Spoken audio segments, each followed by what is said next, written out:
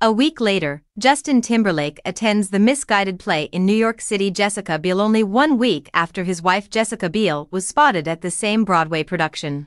Justin Timberlake was spotted in New York City attending the well-liked show The Play That Goes Wrong. Numerous well-known figures in entertainment have shown interest in the comedic play, which is well known for its slapstick humor and chaotic set. Timberlake's visit has increased excitement about the show's continued success.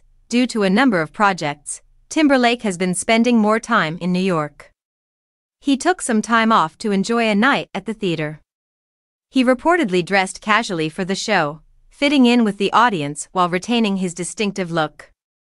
The pop star's recognition thrilled the crowd, but Timberlake seemed to be quietly enjoying the performance and laughing at the show's many accidents and slapstick humor. Timberlake's attendance at the play is significant because it occurs just after his wife of more than 10 years, Jessica Biel, was also spotted there.